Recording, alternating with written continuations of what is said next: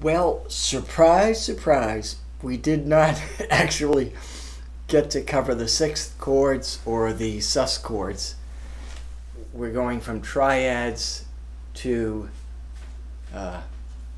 sort of hybrid chords and then into seventh chords. You have the sus chords, which are arguably triads too, because they contain 3 notes. And then you have your add chords, which are triads with an added 9th or 11th or another chord tone or extension. And then you have these kind of hybrid chords, I call them, which are a combination of the two, say. And another thing is you have to keep in mind that you're going to find inconsistencies in the way that chords are notated. There are many reasons for this. So one is the limitations of what kind of voicings are available that our fingers can physically play on our instrument. We only have 6 strings and so many fingers, right? Although Django Reinhardt did an awful lot with 2 fingers. I don't know how he did it. Amazing. So you got to expect these inconsistencies, but it doesn't mean that we should not get a really good handle on the concepts and the sounds that are available to us. So keep plugging away at it. So I'm getting way spread out here, I know, all over the place. My approach to chord theory is more based in pop and rock and jazz, not so much in classical. Classical has some of its own sets of rules, which we won't be getting into here. I also wanted to mention that when I talked about voice leading before, one element of voice leading could be creating this melody from chord to chord, but basically chord leading has to do with finding common tones or close tones as you move from one chord to the next chord. That's voice leading in a nutshell, really. We're going to cover later on chord extensions, hopefully sooner than later, because they're so interesting. There's so much spice there to the harmony. It's more involved, and you're not going to run across some of these probably in some of the forms of music that some of you play, perhaps. A lot of my friends and myself are playing contemporary worship music, where we don't really run into a lot of complex chords or dominant chords. Now, if you're doing gospel, you're going to probably run into a lot of dominant sounds and some pretty interesting chord extensions. So it's all rich. Depends upon where you go with it. Without further ado, let's get into it here. So we've got the 4 triads. You've got major, minor, augmented, and diminished triads. Then you start adding other chord tones to that, and you'll spread the chords out. So we're going to go one more step from a triad. It's sort of an in-between. I consider it in-between, and those are 6th chords, 6th chords, okay? So an example would be a C with an A in it. So now you have a triad, but you're adding the 6th degree of the scale to it. Okay, and I demoed that before. 6th chords can be either major or minor. And so let's go back to the G for sake of demo here. G major, G minor, G major 6, G minor 6. Okay, these are pretty straight ahead voicings. I don't know if I'm showing my fingers properly here, but that's a minor 9th, excuse me. Back to the minor 6, okay. Sounds like a Pink Floyd song right there.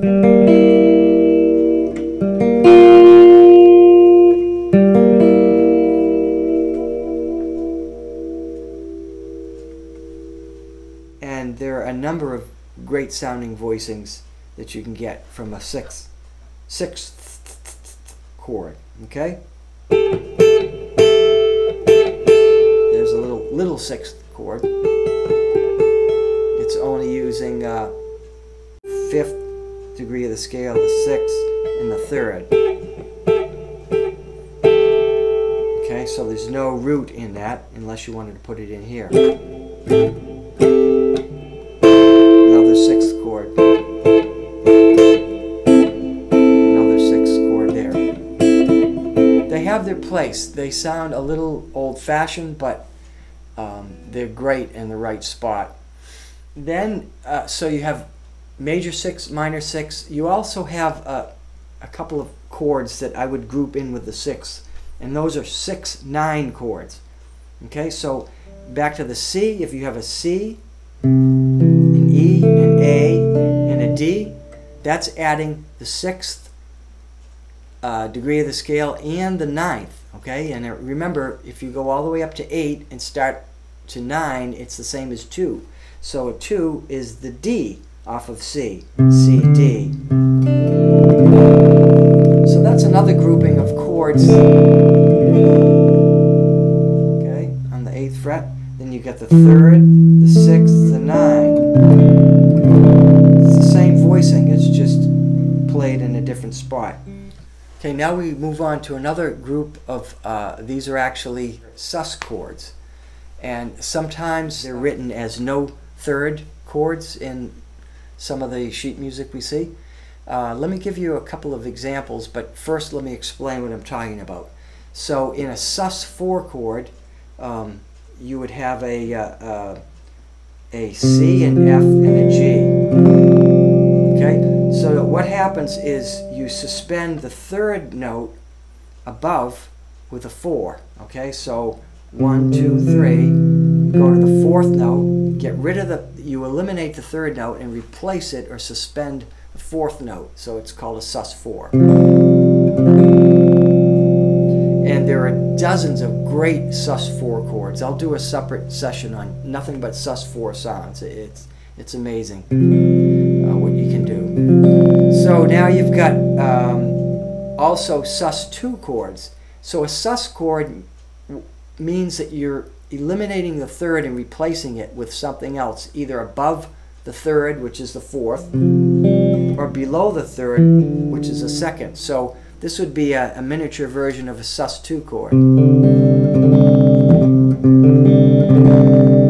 Good sounding chord. It's contemporary sounding. It's used a lot. You could play it. If you see a 2 chord in the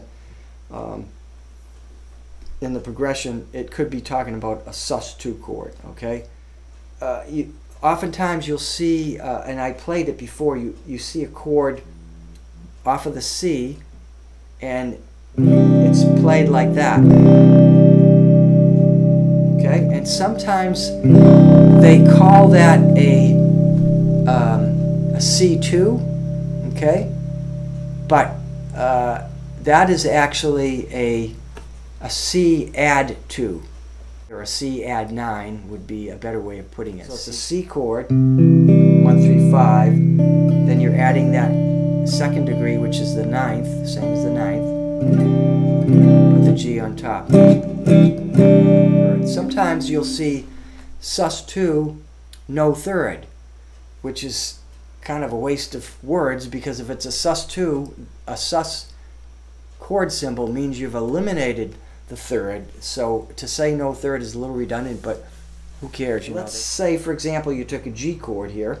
All right, I'll play it with my thumb, and we'll go G up to G. Then we'll go jump up to the D. Okay, and really what you have is just a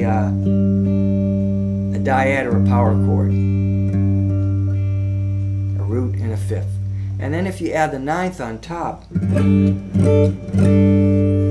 okay, what do you call that? You see, you could call it a G no 3rd add 9, or you could call it, some people would call it just a G2 chord, you know. So technically chord symbols don't always match what the guitar form is, because we like certain forms. This is one of Jimi Hendrix's forms that he liked to use. It's like in the intro of Little Wing. Slide that all around. So it's just the root, the 5th, and the 9th on top. Add chords, well, C add 9 we talked about. F add 9. Here's an F triad. Right? Ooh. I should tune that. Hold on. So we've got an F add 9 chord. So again, when you having add 9 in the chord description means you play the triad and add a ninth to it. It could be F major triad, add a 9 on it. It's a very straight ahead voicing, but it works, and that's what it's describing. Oh, and going back to the what started this whole series was a chord that Kyle was using, a form of a C chord. It could be either C major or C minor, but he was putting a root 5th and the flatted 7th in it. Okay, he was playing it up here, I think. But it's kind of sounds Delta blues-ish to me, so I interpret it as you know, a dominant sound.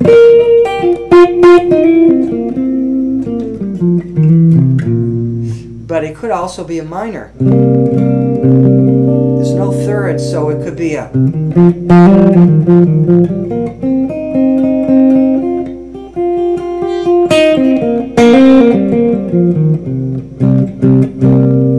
Okay, so when you eliminate the third, there's some ambiguity. Could be major, minor. You can apply it to a lot of different situations. Now, there's another set of hybrid chords that I would call it a either a major chord with an added 4th, or you could call it a sus4 with an added 3rd tension.